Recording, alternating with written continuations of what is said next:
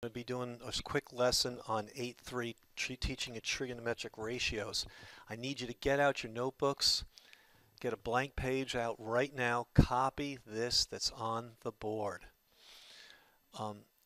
If someone could hit pause on this video for a moment so this way you can, copy this, that'd be cool. Okay, let's move on. So look, when you look at this trig ratios, you're dealing with, here's an angle in a corner, and I need you to identify what ratio relates to that angle. So if you say sine, that's not sin, sine of that angle, that's a theta, is the side that's opposite that angle going across, you call that the opposite side. And this side here, that's a long side, this angle is adjacent, it's next to it. And then the side that's the longest, that's opposite the right angle, is the hypotenuse. So going back to sine, sine is the ratio of opposite over the hypotenuse. Cosine is going to be the ratio of the side that's adjacent over the hypotenuse, and tangent is really sine over cosine. It's it's opposite over adjacent. Some of you might find this mnemonic easier to work with. That if you look at the first letters here, S-O-H and C-A-H and T-O-A, SOHCAHTOA. And this way you can remember that sine is opposite over the hypotenuse, cosine is adjacent over the hypotenuse, and tangent is opposite over adjacent. If you guys need to hit pause to be able to copy this down, now's the time to hit pause.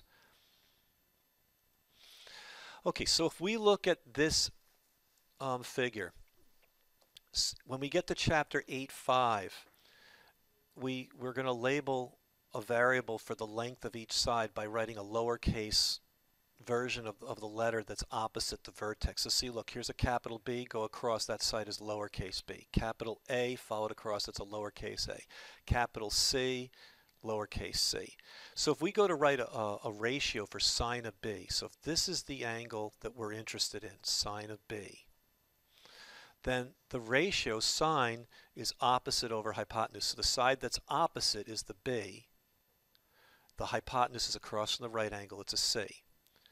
Cosine of b, well, there's the angle b, okay, so then the side it's going to be adjacent over hypotenuse, so the adjacent is a, and the hypotenuse is still c.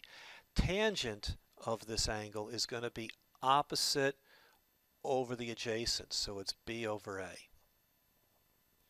Okay, and same story again, guys. If you have to, hit pause for everybody to write this down, that's good. Let me keep going. Okay, so yeah, that's color coded there. Let's leave that. You guys can pause and look at that color coded. Okay, for angle A, you're going to notice the ratios. The ratios change. The side that's opposite A is obviously a lowercase a, and the hypotenuse is still a c.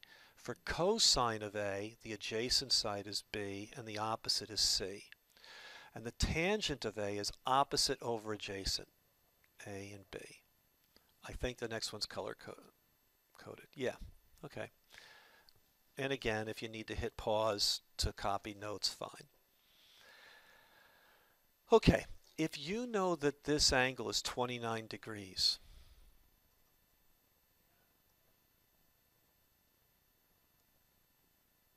and I know that this is not on your paper directly, on your worksheet. You need to write this down on a big piece of paper. Use this as a reference. Okay, so sine of 29 degrees is opposite over the hypotenuse. So it's opposite over the hypotenuse. Cosine is going to be the adjacent over the hypotenuse, and tangent is opposite over adjacent. Now when you go to solve one of these, you punch this into a calculator or look it up on a big sheet of trigonometric ratios, which I'll give to you later. But you're going to get a numeric value for this, you're going to get a numeric value for this, and so these two equations really only have one unknown. So these are the two that you're going to use. This is a mess because you've got two variables that are unknown, so you're going to reject that one. So let's see.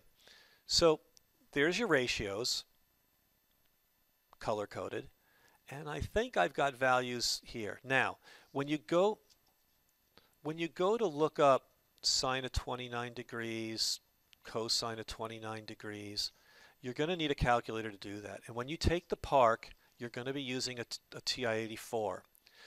The problem is that a TI-84 calculator on the park, or if you have the actual device in front of you, is going to by default be in radian mode.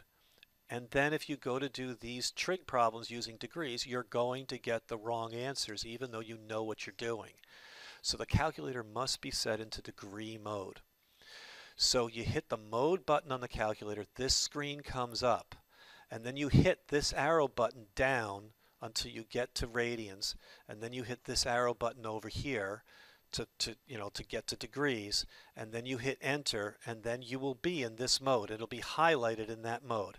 And when you're done with that, you hit second and quit these two buttons, and it'll get you out of that mode. Or just plain hit second and on to turn the thing off and turn it back on again. But anyway, let's go. So, okay, I've got the solutions already here, so let's just slide this out of the way. Let's just talk about it. So look, if this is 29 degrees here, and we want to solve for x, that's going to be sine of 29 degrees. So you're going to say sine of 29 degrees is equal to x over 13. And when you punch sine of 29 degrees into a calculator, it's going to look just like this and give you that big decimal mess. And so now it's an approximation, it's not an exact answer. And you say x over 13 is equal to that mess. And then in order to solve this, you multiply both sides by 13 to cancel out the 13s. And then you're going to have x is approximately that value. Well, when I ask for this on a test, I'm going to want either all of those decimals or at least go out to 4. Okay? I'm indifferent about how many decimals you put out there. I certainly don't want only one decimal point, because with rounding you could very well get the right answer and still do the math wrong. So I want at least 4 decimals on a test. Okay, now solving for y, you've got cosine of 29 degrees is y over 13 because it's the adjacent over the hypotenuse. And then if you punch cosine of 29 degrees into your calculator, you will get that decimal value. So that decimal value is approximately y over 13. You multiply both sides by 13 to cancel that out. And so then you get y is approximately that value. You can hit pause for other people to finish copying this. Okay, so now this one. Let's see, keep going. Okay, so for problem number 1 on your test, if you go to write these ratios, sine of 44 is going to be, I don't know, over 22. Well, that doesn't get you anywhere. Cosine is going to be t over 22. And tan is going to be, I don't know, over t. So this is of no value, that's of no value. This is the one we want. So, okay, so then there. If you punch into a calculator or look it up on a table, 44 degrees followed across cosine, this is the value right there, 0.7193 roughly.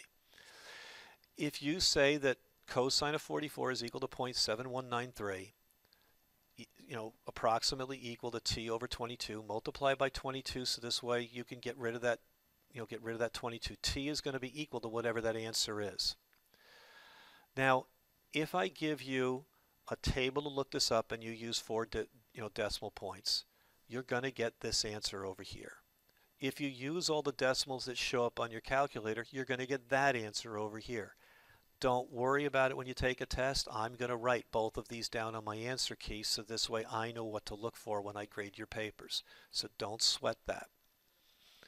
Okay, hit pause for people who need to copy.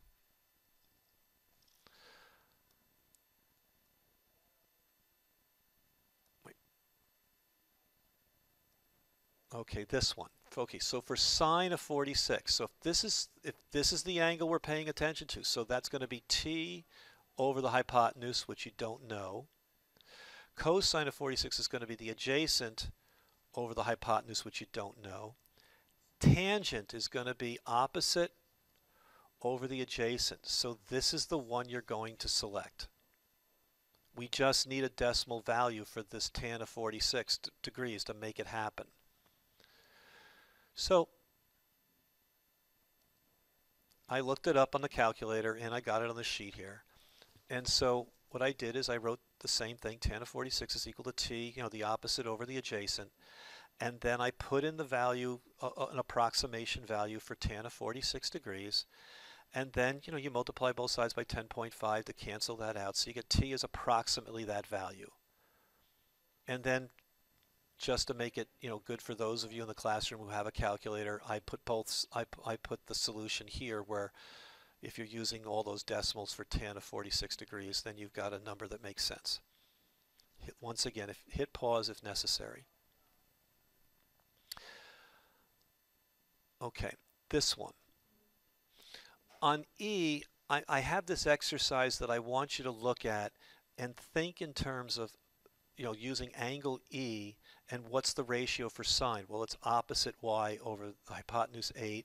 Cosine would be adjacent x over 8 over the hypotenuse, and tan is opposite over adjacent, so we're good. If you go to D, well then now the opposite is now going to be the x value. So, the ratios change depending upon what angle you're using. If you wanted to say angle D, you know that all these angles add up to 180. So therefore, if you subtract 20 and 90 from 180, this missing angle is going to be 70. So if you punch, this is going to work. Sine of 70 degrees is equal to x over 8.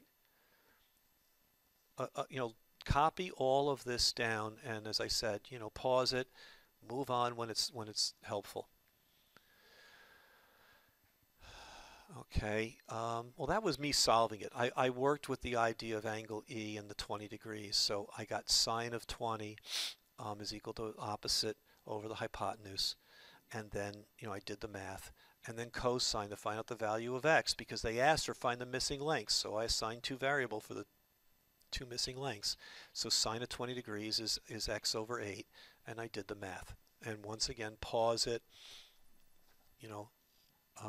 move on when everybody's ready.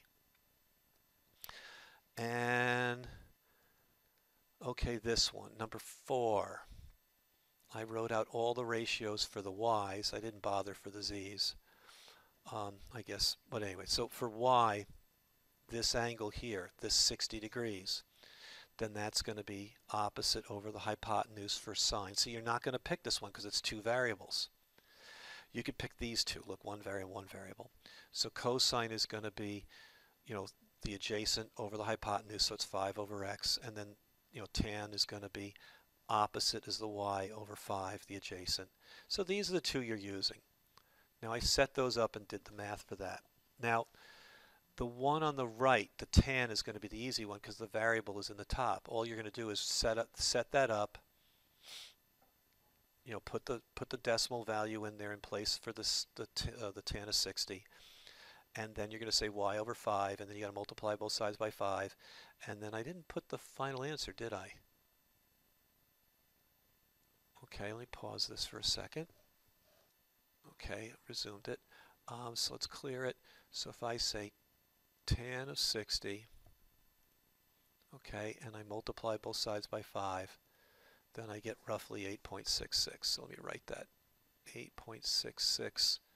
Well, I lost the rest of it. Yeah, it's 8.66. Okay. And then, well, this side, cosine. See, cosine of 60, that's your y over here, is going to be, whoops. Oh, that was me doing a comparison of special right triangles. Let's go back to the original image. Shrink that down. Okay, so that look, if we're looking at angle y, So we're looking at the 60 degrees. So cosine y is going to be